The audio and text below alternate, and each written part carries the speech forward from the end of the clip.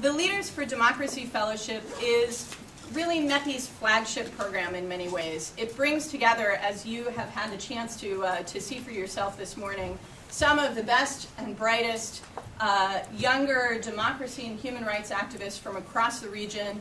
All of these fellows have their own hard-won experience tilling the soil for democracy in the region. They're committed, they're experienced, and they are ready to launch into the next phase of their careers. What we do together with Syracuse is bring them to the U.S. for an intensive 4-month program, which takes many of them away from their work and their families, and I'm grateful to them for making the choice to come. At Syracuse, they get leadership training, they do a lot of networking, theories of democracy and transition, how to be more effective advocates for change. Then they come to Washington and they have internships where they work peer-to-peer with NGOs here in the city who are working on the same sets of issues that they're working on. That helps them build their network, build their sense of solidarity internationally as well as regionally. Now, this group of fellows, as they head back to their home countries at the end of this week, will join 100 other alumni of this program across the region. And this network of Leaders for Democracy, I believe, are the future leaders of the Middle East. And I think we've already seen the accomplishments of our alumni across the region, running for and winning elected office, leading important political movements, and indeed some of our LDF participants this year are already veterans of the Tunisian Revolution and of other key events in the course of the Arab Spring. So we're really honored that they have become part of our MEPI family, part of our LDF family, and that we've been able to build a partnership with them that will extend into the future as we work together across the Middle East. I also wanted to let you know that we've added a new dimension to the Leaders for Democracy Fellowship Program this year.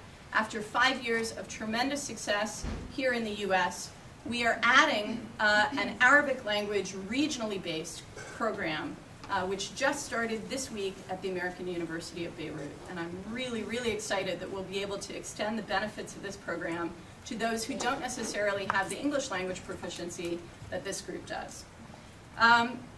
So this is just one example, the Leaders for Democracy program, of the work that MEPI does to support and sustain agents of change across the region.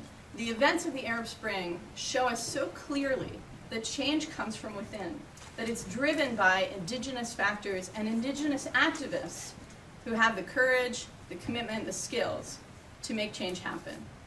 And what MEPI is all about is partnering with those people on the ground and doing everything we can to support their work, to make them more effective, and to build a lasting partnership between the United States and the peoples of the Middle East that will serve both our interests for years into the future. I want to give a couple of our Leaders for Democracy a chance to share with you for a minute or two their experiences in the program and what their thoughts are about what's going on in the region. So first let me introduce Atham. Where's Atham? She's over here, hiding in the corner. From Bahrain. She's the founder of Mumayaz, which is an NGO focused on youth that encourages young people in Bahrain to be more active and engaged in their community. It's really teaching citizenship, teaching active citizenship. So, thank you so much for this opportunity. I'm going to use my iPhone just to read from it some of the things. I just wanted to say that sometimes feeling at home has little to do with your location, but it has a lot with the people that you come to know. And this is what happened in the program. I will talk about the icing of the cake, which is the people that I came to meet, the people I have lived with for 3 months. This unique people from different Arabic countries, where we came to learn, and not only to rediscover the true Arab spirit of what we believe in, but also to have unique and good friends. We have people from Palestine, from Egypt, from Tunisia, from Kuwait, from UAE, and of course Bahrain, and so many other countries. To have these meetings what I call the post-Syracuse syndrome, is that we stay at the lobby or the hotel lobby. We stay until dawn talking about everything, you name it. We talked about politics, religion, culture, art, and of course who's going to do the dishes next week. So this unique experience, not only that we came and made connections with the people within the university or even in Washington, D.C., but for me was the as they say, the crème de la crème or something like that. I don't speak French, but are the people the people that we came to meet and the experiences that we have gained. We will go back home not only finding unique friends, but we'll have these projects that will come and will be happening in every country that will be related to them. So it is very important for me that when I go back home and hopefully the leaders of democracy, I will see some projects. I will say, I knew that person who brought change to their own country in different areas, legal side, youth and human rights. So thank you very much, not only for this unique program that we came to learn a lot from, academically and also in terms of our internships here, but also for gaining great, unique friends that I'm sure that with our own network, hopefully we're going to do or have a better future, and better tomorrow in our areas. So thank you very much for this unique opportunity.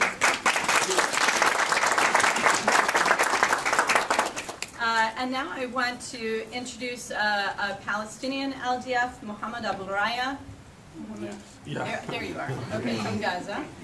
And Mohammed has a career in NGO management in a tough environment, but doing important work to serve the people of Gaza. My English is not that good as Ahlam, so I'm going to use the paper. First of all, I have to say that I'm very honored to be with these people. Every one of these guys learned me something and added something different and special to my personality. I think I will take it with me wherever I go. From the beginning of the program, I felt how valuable this program will be, and this experience will be something different, and it could be a turning point in my life. At the beginning of the academic part of this program, you know, honestly, and I have to confess that I wasn't, you know, expecting to know something different or something new, innovative about the concept of democracy. But, sorry, Professor John Marie, sorry, he told us, no, but always can. I have to say, but after, you know, a lot of lectures and professors and different views of democracy and politics and a lot of things, I have to say that I started to think about the things on, you know, from more than one way. I used to think about the democracy from one way, from the Palestinian perspective, which is, I think, closed according to the siege, as you know. I don't think that we can agree, me and my colleagues, on one definition of democracy, even now, or we cannot agree on a specific issue, because every one of us came from a different place in the Arab world, understanding his people and the characteristics and the special features of the country, of his country. But I think that, or I'm pretty sure that we can argue and we can discuss everything right now. And this is very good. Being in Washington, it's a very great thing. You know, from the first day, we couldn't stay at the home. We started discovering the city by using the metro for the first time. Yeah, it is good. Yeah, we started discovering everything around us. And I wasn't very enthusiastic about the internship thing. So, yeah. So, really, I wasn't enthusiastic about the internship.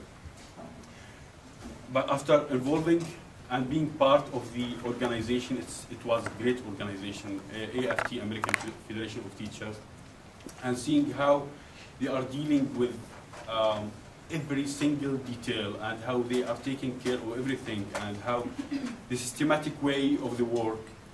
I was very impressed, and I think I will not forget about that. I will take a lot of things from them with me to Gaza. Hopefully I will be successful to take this, because the mentality in Gaza is totally different from here, but I will, some adaptations and accommodations will be, that will be good. I don't want to forget about the events and the activities that we participated or we could participate in here, because the schedule was really tight. Every time we met someone, and most of the people here from the first class in decision making. So, but the very interesting thing, all of them were humbled, really, and this is very strange on our culture, because when you are in the office or when you are an important person, you can just take advantage of that.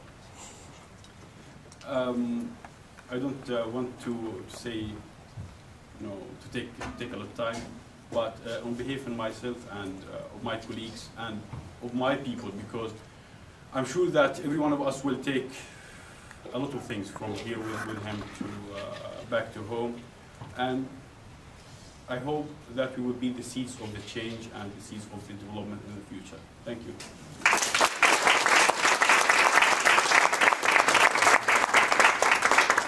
Thank you. I want to make sure that with the remainder of our time together, you have an opportunity to talk directly with our fellows. We have fellows here from across the region, Morocco all the way through the Gulf, including a lot of places that are in the headlines.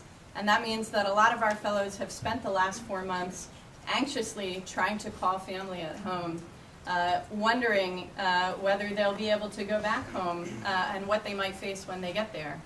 And the struggles that these individuals are going back to engage in, the outcome of these struggles for peaceful democratic change in the region will have tremendous impact on America, on our engagement in the region, and on our national interests.